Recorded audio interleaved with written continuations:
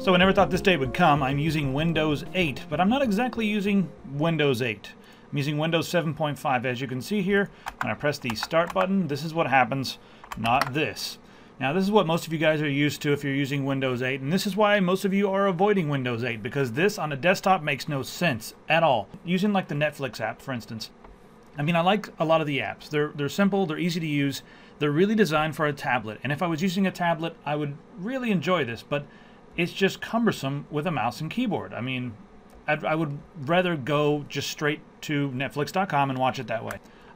And I really just, I don't use this on a desktop. I mean, I know some of you guys like the fact that you can just type whatever you want and it'll come up. But that's what we used to be able to do with this. Just type, oh my God, there it is. So what I'm going to do is show you, exactly what I'm running here. There's a few different options, so let's go ahead and start talking about that. Now, the first thing you're going to want to do to turn your system from Windows 8 to Windows 7.5 is get something to replace, or I guess add in a Start button. There's nothing to replace, so we need to add a Start button. Now, the big options are Start8 and Start is back. I'm using Start is back, and I'm about to tell you why. Now, with Start8, first off, it's a little bit more expensive. Let's go over here to the purchase price. $5.99, and here's what it does. Now let's suppose you want to pick this up for multiple computers. So you want 5 computers, right? 5 computers is going to cost you 25 bucks. Now with Start is back, you get 2 PCs for $3, already a better deal, and then 5 bucks for 5 PCs. It's also just a better program entirely, and I'll tell you why. Start8 runs in the background as a service. This does not run as a service. It's almost the exact same thing as the Windows 7 Start. It's like a true Start button for Windows 8. It integrates with everything. Everything works perfectly. For instance, let's say you have Start8. Some of the things are a little buggy, like if you want to go and click recent items for Word, it kind of freezes the program sometimes. I've noticed just some of the things are a little choppy when you're searching for things. This one works just like Windows 8. There's my recent documents. There you can see them. So, and that didn't freeze the program at all. It works perfectly. We also have this up here, the Start screen. So Start is back is the option. The only reason I would use Start8 is if you're someone who wants to maintain the Windows 8 style, and you can do that here. This is a picture. I totally just stole this from softpedia.com. But you can also do this as a style option, where it essentially just shrinks down the Windows 8 Start page into an area that's just a little bit bigger than the I guess the Start button over here. So I don't care for that. I want desktop functionality, and I want it to be like Windows 7. But I like a lot of the features in Windows 8, and I also like the speed of Windows 8.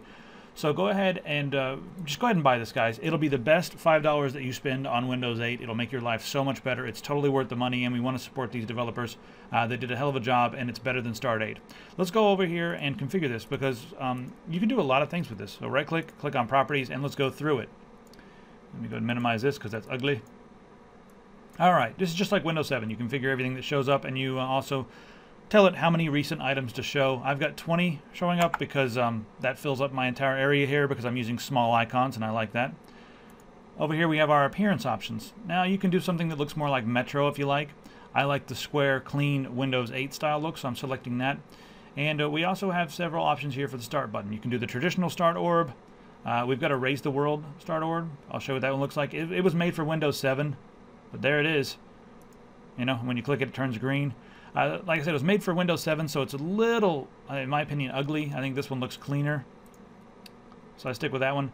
Maybe one of you guys can make a new one, but you guys can get tons of these things. All you do is let me just cancel out of that. All you do is you can grab them over on DeviantArt or any other website. Stuff like this. You go over here and click the download button. It'll download that file, and once you have that downloaded, you come over here and click Add, and just navigate to whatever file that was and click Open, and then it'll be here as an option. Very easy. Now this will allow you to change the translucency, so if you want it to be opaque or if you want it to be translucent, you can mess with that. So you can see everything else you can do here. I also love this. Check this out. All programs. Yay! So it's just like Windows XP. I loved the way that worked. I always hated the Windows 7 where everything just would appear here and you have to scroll around endlessly. So I like that a lot better. All right, here are your hotkeys, and also we'll just basically tell the computer how this program should work. Now you can set it up to show the start screen when you start your computer, but why would you want to do that? We're trying to get away from that, so we're going to show the desktop. Now when you press the Windows key, you can set that up to show the start menu, or show the start screen, or just do nothing. If you want to get to the start screen with a hotkey, you can set it up as such. And you can set it up as Windows key plus Control, Shift, or Alt, either one. I've got it Windows Control, so when I press Windows Control, it will go here in case I ever want to go here and do something. Like, I can go here to look at my Steam tile, which is pretty much a useless app if you already have Steam installed, but, whatever. Let me get the hell out of that. And this is also nice when you're in the modern apps. If you close one, you can tell it to either go back to your desktop or go to your start screen or go to the last environment. I'm going to have it go back to my desktop. I should have configured that earlier, but there we go. Alright, this will configure how the bottom left corner clicks respond to different things. And here's something that I love. It gets rid of the freaking charms. So I just disabled all of this stuff because, let me show you, turn this back on. Charms, yes. Oh God, charms. Now watch. Go over here. And there they are, those damn charms. They appear when you're in the corner. Now you can still get to these charms even if you turn this off, because there's a hotkey. And the hotkey is Windows key plus C. And that brings up your charms. So say if you wanted to go into your settings or something, you go into your control panel, personalization, whatever, you can do that from here. So just Windows key C. That's a much better way to do it on a desktop. It makes sense for a mouse and keyboard, not freaking touch. Alright, let's go check out Advanced. Now I've done this. This is optional. It'll just rename your start screen apps to apps.